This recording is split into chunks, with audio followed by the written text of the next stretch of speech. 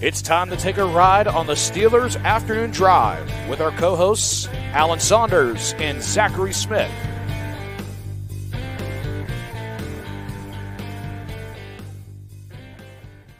Welcome back to another episode of Steelers Afternoon Drive. I'm Zachary Smith. That is Alan Saunders. Alan, we just came into what I would say is the best bump music for a podcast. The people have spoken. They've agreed with that. Although I will say, friend of the show, maybe hearing some rumblings about people feeling that way. Someone in the YouTube comments even called him number 2 R's. Chris Carter, Locked On, has changed the intro and outro music of his podcast. And I don't want to say that it's due to us. Well, I'll say it's due to us. I'll say it's due to us. It's due to us. He saw what we had and was like, I need that for me. These guys have come in. They're the new kids on the block.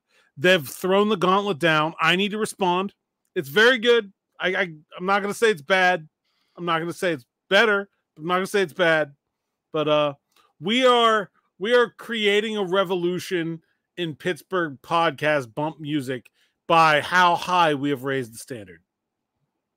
Yeah. Honestly, I feel like we are the Kendrick Lamar right now of Pittsburgh sports podcasts. They not like us. That Alan. make Carter Drake. I'm not saying, I'm just saying. And anybody else that wants to fall in line with their music as well. If they think that they can make an upgrade upon what we got going on. Yeah. More power to them. It's not going to happen. Well, that was a great comment we had ahead of yesterday's show, and we had some great comments yesterday.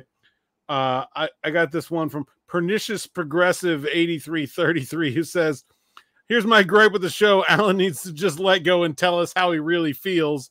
Obviously being sarcastic. Seriously, though, I sometimes fear he's going to literally throw an embolism right before our eyes. You guys obviously live an extremely healthy lifestyle. I hope that's sarcasm too, because I obviously do not. Alan's level of passion looks like the physical manifestation of hypertension. So we get our boys some cardio. So look, today was the media day for the U.S. Senior Women's Open, which is going to be held at Fox Chapel Golf Club earlier this year. And Zach Weiss and Matt Geika, who are golf pros on the PSN staff, were not available. So I went and pitched in. When you do a golf media junket thing, you play the course. I'm not a particularly good golfer. It was about 105 out there today, I think, real field temperature. Let's just say I did not shoot the thermometer. All right, let's just leave it at that. So I'm tired. I'm still hot. I'm pretty sure I'm sunburnt. You're getting chill, Alan, today. I'm gonna tilt down a little bit. We're taking it down a lot. I'm not angry about it. Are you typically? It's over there somewhere. Are you typically a golf guy though? Do you play golf quite a bit throughout the year or no? I used to before I had this job, and now I play 2 or 3 times a year, which is very frustrating because I am capable of being a far better golfer than I currently am, and that sucks. But yeah, not getting the reps. It was awful today, clearly. You're not getting the reps in. I was playing alongside Paul Schofield of the Trib, and I told him after the end of the round, I was like, glad we weren't playing for money because I'd be giving you my paycheck right now. Ducky cleaned my clock. There we go. You mentioned that comment. Another one that we had kind of, I would say, in that same vein, but not really. Steelix, the Steelers fan, said, "I'm going to be honest. At first, Alan used to make me so mad, but throughout the last couple of years, I've come to respect his ability to break the bad news with no remorse. Honesty is the best policy, and Alan knows how to say it while being realistic. Thanks for your inputs. Love the show, and always look forward to mornings with you both. Go Steelers." What I thought was interesting about this too, other than just the comment itself, looking forward to mornings. So this is somebody that watches it back, obviously, the next day in the morning, which we've asked for that input before. When are you guys watching and listening to the show? We would love to know that. Obviously, this is somebody that is listening or watching on their morning commute, so we appreciate that. But it's funny because having gotten to know you over the last couple of years, from the outside looking in, when I was just a fan and had the blinders on, I could almost agree with this sentiment, because I would be like, this guy makes me so mad. He's just always Debbie Downer about the teams that I love.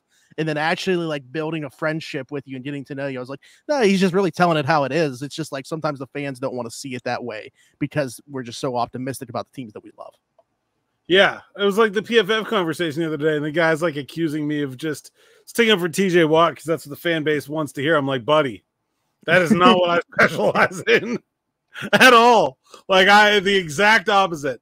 I kind of go out of my way to say things that I think are true that people don't want to hear. And I think that's an important part of my job. Like, if all I'm telling you is what you want to hear, then what utility am I? Like, you can say it, like, and anybody can say it. You know, you need someone that is unafraid to say what's really going on, what's wrong and right. And I think though that like there's like an acceptance period where like you might hate me or you might think I'm really annoying, and then like after enough time has to go like, damn, he was right about that too. God, hate that, but he is like that's what I'm going for. So I got at least one person side. Thank you. I really truly genuinely appreciate comments like that, because that is exactly what I'm going for right there. Like, that's 100% of what I'm trying to do, is make you all mad at first and then get you to realize that I was right and not just a jerk. I think like when we like started to, I can't remember how long ago it was we first started following each other, but I feel like honestly our conversations that weren't about sports is why we actually ended up like forming a friendship. Obviously, you know, you're self-proclaimed pizza snob, so you know maybe a lot of it built through that as well.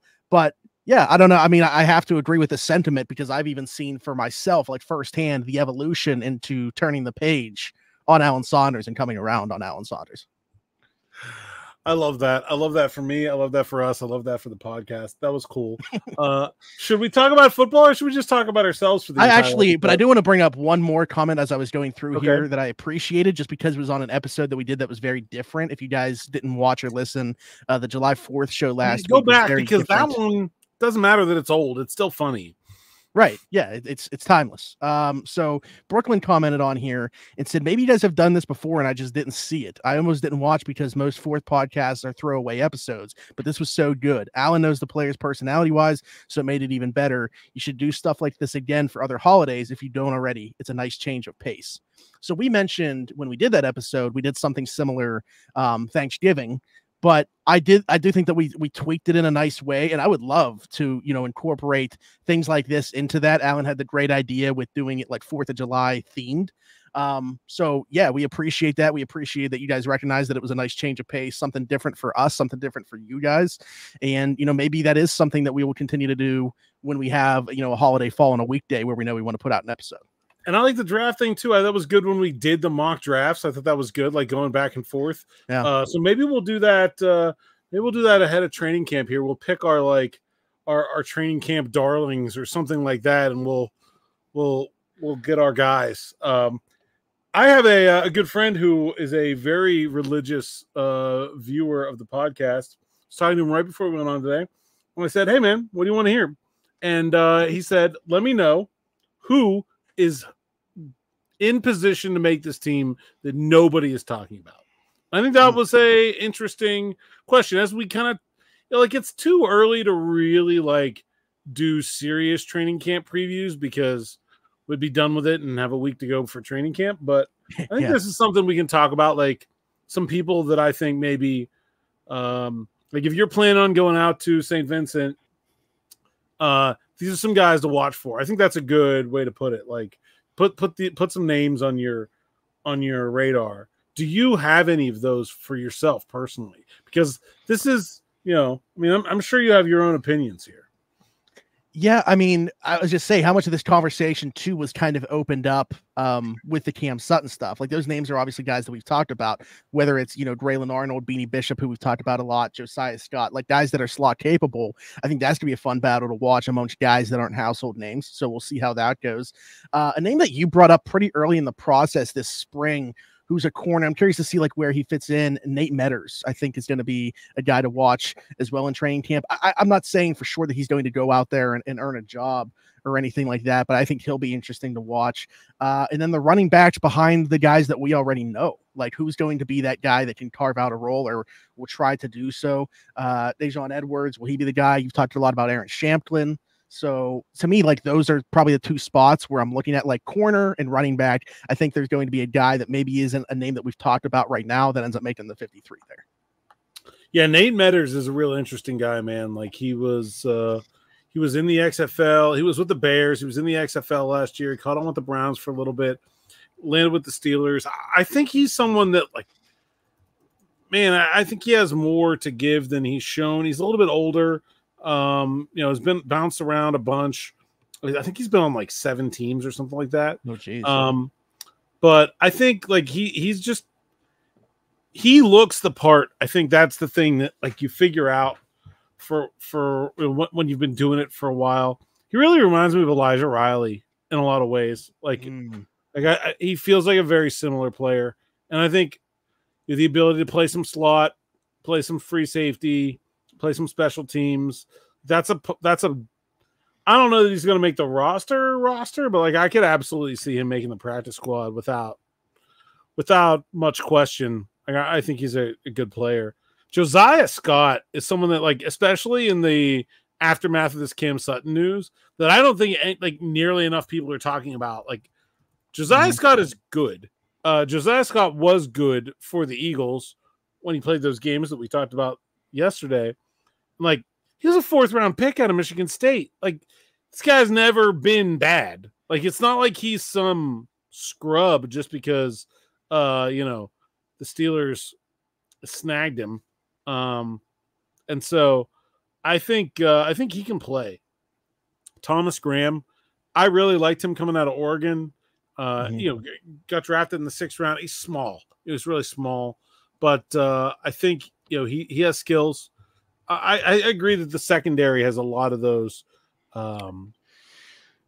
pieces that have opportunities to make an impact, specifically because of the uncertainty with Sutton, but also just like it's a pretty unseasoned underbelly of the secondary, right? Like, I mean, you're looking at like safety 5 is Ryan Watts, and outside corners, 3 and 4 are Rush and Trice, and I don't even know who outside corner 5 is. Kalen Barnes, I guess. Like that, like that. I don't know. There's Anthony Averett right now, probably. Anthony Averett, right? Yeah. There's places to make an impact there for sure. And so I think of those two spots right away. I mean, I guess the other one for me that I'm really intrigued by, because they didn't bring in a veteran body there, is Jeremiah Moon. Like, because of that edge 4 spot, like we all expect that Nick Herbig is going to elevate into that edge 3 role, and they want to get him on the field a lot more in year 2. As I understand what he was able to do in his rookie season, absolutely a sophomore jump should be in the cards. But between him, Kyron Johnson, like somebody's going to make this team as edge 4. Who's it going to be? So I would be watching those 2 guys as well. Would you throw? I mean, I don't know that he fits the same mold body type wise, like David Perales maybe in that conversation. I would 100% throw David Perales in this conversation. David Perales fascinates me. I just like him, I think, as a guy, first of all. Like, I'll be honest about that. Like, but like, he had 1 million sacks at Fresno State, which is not like there's 1,000,001 actually. It's not awful football. Like, it's not like he came from some FCS school. Okay. And he had 11.5 sacks his senior year at Fresno State in 14 games. That's big numbers. Like that's like, and he had 7 the year before. So it's not like it was like some like out of the blue thing. And then his testing numbers were atrocious. Like his RAS was like 3 or something like that. And out of 10, that's not good. And so that's why he ends up going undrafted. And he didn't really get much of a chance with the Steelers last year. He was around, but they had Golden, they had Herbig ahead of him. They kept Perales on the practice squad for a while. Obviously, they saw something they liked. I just think he's a fascinating example of like, when you weight traits in draft picks, like the median cases are easy, right? Like, but the extreme cases are hard. Like, how valuable is a great athlete with no production? And how valuable is a guy with incredible production that's an awful athlete? Like, I think those are difficult questions to answer.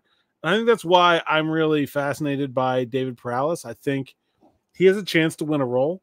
And honestly, I think like they're probably going to keep 5 inside linebackers because I think that's a deeper position. Yeah. But across the board, like linebacker roles are going to get more work in special teams than they have in the past because of the new kickoff rule. I think you're going to see fewer, like their kickoff coverage guys have been Miles Boykin and James Pierre. Like, I think you're going to see bigger guys in those roles going forward because they don't have to run 10 yards now. And so I think he's got a legitimate shot to make the team. And I'm just sort of very fascinated by Kyron Johnson's a very interesting guy too. Like, he is just like, remember when Nick Herbig got drafted and there were people, I think I was actually one of those people that said like, he kind of looks like he probably should be an off-ball linebacker. Just if you like look at the body and the athlete. Kyron Johnson's like 85% of the size of Nick Herbig. Like, he's so small. I don't even know how it works. He's an interesting guy too. I will be, that's going to be a wild competition because will they bring somebody else in? They might. But I think the guys they have there are interesting too. I'm trying to think of some more guys down the roster that maybe don't have like obvious paths to getting a roster spot, but just that I think are more talented than maybe their Q score among the fan base would suggest. I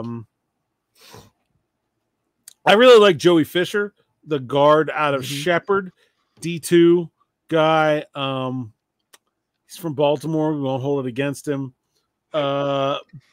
Just a big, strong athlete, runs well, not a great pass blocker, but man, like, gets in space and he hits people hard, and he kind of reminds me of like a throwback kind of player. Like he would have fit in like inside of Craig Wolfley on a Steelers offensive line in 1983, like just fine. I don't know if he has like the pass protection chops to like make it in the NFL, but like he's a guy that really interests me.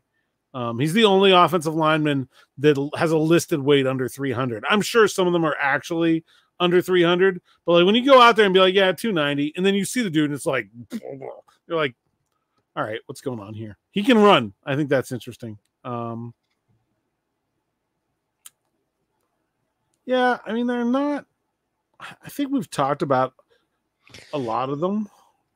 Yeah, I think most of them are in the secondary, to be honest. I mentioned the running backs, though. Like, is there one there that we're not really thinking about? Jonathan Ward is a guy, like, has experience, is a really good pass protector. He just feels to me like the kind of guy that hangs around. He has the traits that like rookie running backs don't have. He's big, he's physical, he knows how to block. He's a guy in backs on backers that I expect to do well, which I do not say about rookie running backs usually. That's why Jaylen Warren was a phenom, right? Because he got in there and he dominated that drill as a rookie, and not only as a rookie, as a 5'8" rookie, right? He was awesome. And so that's interesting you're saying that about rookie backs, though, because that's the one thing, like, somebody on the team that I had a conversation with was like, that is where you're going to see Edwards, like, where he's going to shine, if you will. That's not the word they use, but like, if he's going to earn a job, it's because of the work that he does in backs on backers and in pass protection, because he's very advanced compared to where you would normally see a rookie back be. Yeah, I thought he kind of fell into the trap of like fine during OTAs, where like naturally we just kind of gravitate to the unusual. So people do stuff that kind of makes your jaw drop or opens your eyes in a way that you didn't expect. Those are the things that like you look that like I want to highlight, I want to write about. Those are the people I want to talk to. I didn't think Dajon Edwards did anything wrong. It was just sort of okay across the board. You know what I mean? Where like, yeah, it wasn't bad, but it wasn't head turning either. He could do that in backs on backers. Dude, Aaron Shampklin, I know I talked about him a lot here already, but I just think his receiving ability is really high level. And I mean, they gave him a ton of opportunities in OTAs. So that it sounds like what's in that room though, like very different. Like, what are they going to be looking for in that other back? Or are they going to like have any like with Cordero Patterson? Maybe two of them. Maybe two of them will make the practice squad. You know, maybe there's 2 spots there. I don't know. Maybe there's a little guy and a big guy. You got Jack Coletto in that mix too. The lonesome fullback. Hopefully, their fullback makes it into the hitting part of training camp without retiring. That would be a win for the team. If we we're in the same page. I was just about to say that. Literally, if we could get the fullback to wearing pads at training camp, that would be a step forward from last year. Yeah, and I know my guy Jake Wade will appreciate the shout out for Coletto there. Not somebody that I expect to push for a roster spot at all. I think he's penciled in for the practice squad, but I want to see what they do with John Rice Plumlee at training camp, just because like he's so interesting in terms of the skill set that he has. I just want to watch him and see what they do with him. First of all, John Rice Plumlee is listed at 6'2", 203. No, and like no, there's just no freaking way. I'm sorry. Yeah, there's just no way. Like there's just no. I'm sorry. Yeah, there's no way. Like some people are like, oh, is he Taysom Hill? And I'm like, he might be half of Taysom Hill. Like he's certainly not all of Taysom Hill. He was listed at the combine. He was measured. Okay, 5'11" and 3/4. So I guess that's 6 foot 203. That's the combine weight. He had a bowling ball hidden behind his shirt, I think, while he was being weighed. That's the. I mean, I haven't seen him up close. I'm not even talking about like videos that I've seen from him in a Steelers uniform either. Just like you can tell to me, watching him play like UCF and stuff like that, he's not that big. Like, I don't know how. You're like, whose kid is that? Oh, never mind. That's John Rice. He's just a thinly built dude. And look, George Pickens is a thinly built dude too. He just happens to be 6'4". Like, you don't have to be, strapped with muscles to be a good NFL player. I'm fascinated by the athleticism. I agree with you that I can't wait to see what they cook up with him. I think like we could see him return kicks. Like, that's realistic. I was to me. just going to ask that, or like because obviously he's talking Cordero about Patterson is going to be the main kickoff returner, but I do think you're going to see an amount of like 2 safety returns where you have 2 kind of deep return men, and I'm not sure that there's like an obvious answer for who the other one is. Maybe it's Jalen Warren, maybe it's one of these other running backs, Quez Watkins or Scotty Miller or Calvin Austin, but like put Plumlee out there. Like there are going to be teams that run like set plays off these kickoffs where it's like you catch the ball and now it's like a counter, or now it's like a crack toss, like that, like it's an option. Like that's what's going to happen on these kickoffs. I think there's a real reason to want a quarterback out there on the field. I also don't like the Steelers are saying that they're not going to have Justin Fields return a kickoff. I actually just got this prop bet. I don't know where it is, if it's onshore and legal to bet or not, but I would bet $1 on Justin Fields over 0.5 kickoff returns this year, easily. I would make that wager.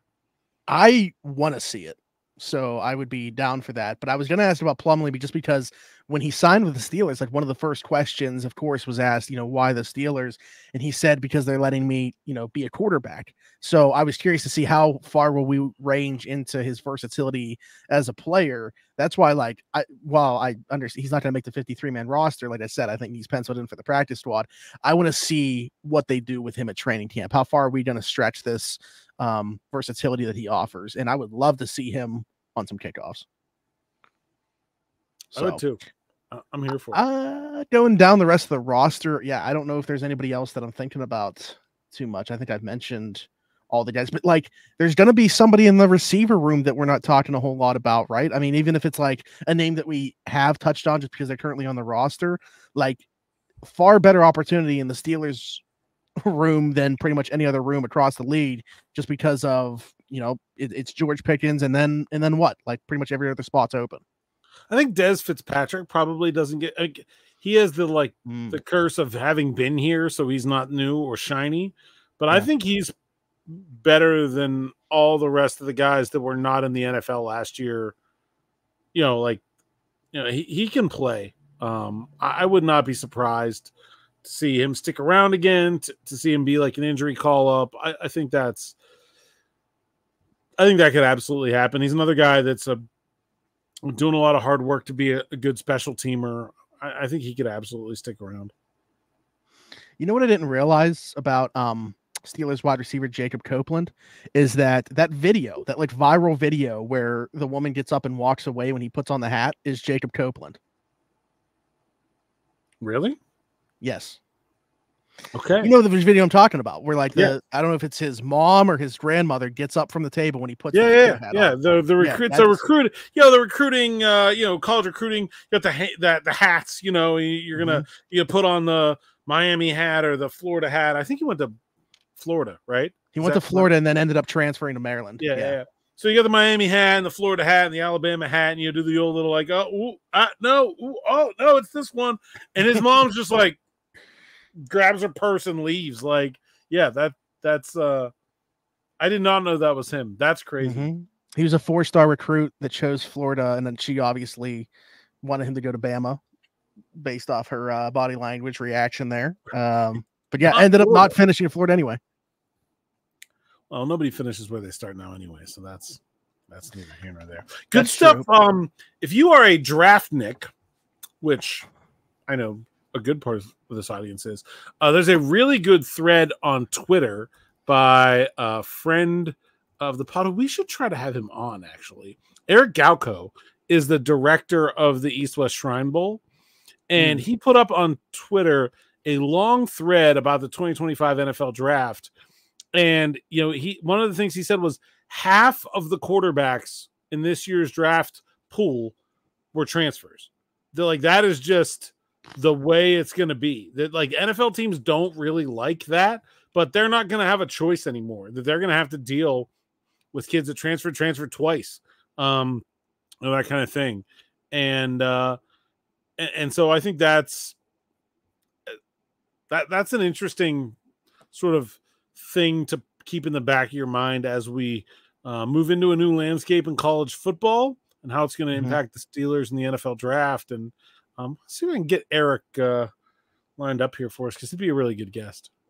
Yeah, that would be awesome. I'm glad when you started talking about people being draft folks on here, I immediately, and it's bad, but you'll understand why. I immediately just thought you were going to talk about something Derek put out on the site or something, just because that's... Well, Derek has also been writing about 2025 draft stuff. Yeah. He has one story there for the SN Plus subscribers. Use promo code Allen10, get $10 off, get all the best stuff from Derek Bell, myself, and the rest of the staff at SteelersNow.com. And he has a story just out earlier this week, actually, about that. And I'll be wrapping up my regrading Kevin Colbert's draft assignment here this week too, so that'll be up there. But I think the conversation about the way the draft is changing is interesting.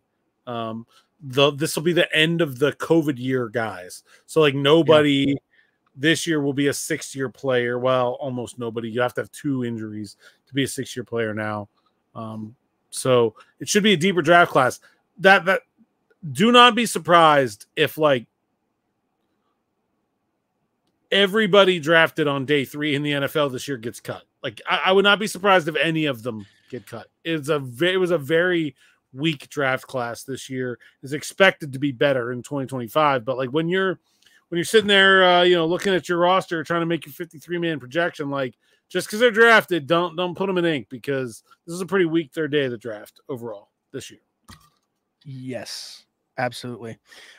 Interesting stuff. Without going too much into it, because obviously we want the people to read it, what did you learn, if anything, differently about the way that you had previously thought about Kevin Colbert's last few drafts?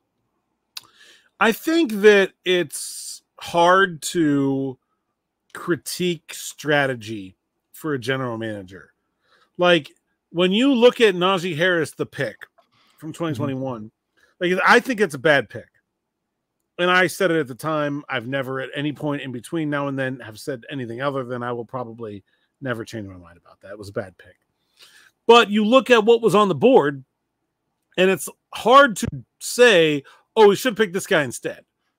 It's because like so much of general managing is strategy and opportunity cost, and like, oh, they wanted to set up their team to fix the running game, so they let James Conner go. He only signed for like $1.5 million.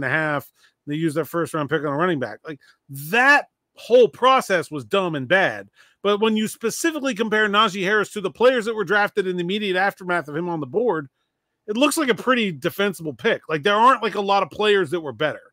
And so I think that's the thing that I've kind of learned is that Kevin Colbert could still scout. Very few scouting misses in there. Kendrick Green stands out as kind of the one guy so far I've looked at. Mm-hmm. It was more about strategy than scouting.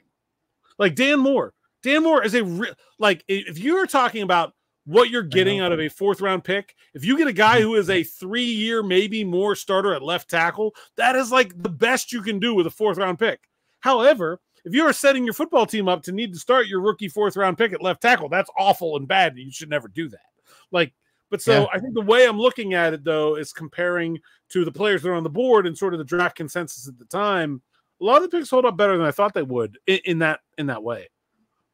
Good stuff. All right. Well, I mean, I look forward to you finish it up, be able to go back through it. But so be able to check that out, everybody over there. Alan, tell the people where they can find you. I'm going to go take a nap, so you can find me on my couch for the next 30 I don't know if you want anybody finding you while you're doing that, but I mean, if they get there in time, like, it's fine. It's whatever. Yeah.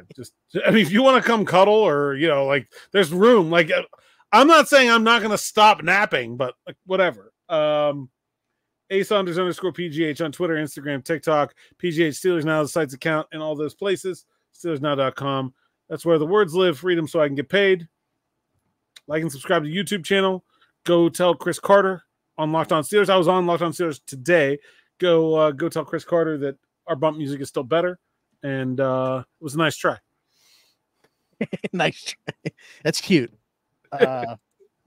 12,858 YouTube subscribers as it stands right now. So be sure to keep those numbers coming. We'll hit 13K here in the very near future, but like, subscribe, hit that notification bell to help us get there. Hit us in the comments. Any questions, thoughts about what we talked about on this episode, obviously all that good stuff. If you're listening somewhere else, Apple, Spotify, wherever your podcast from, leave us a 5-star review, subscribe over there. Steelers Afternoon Drive.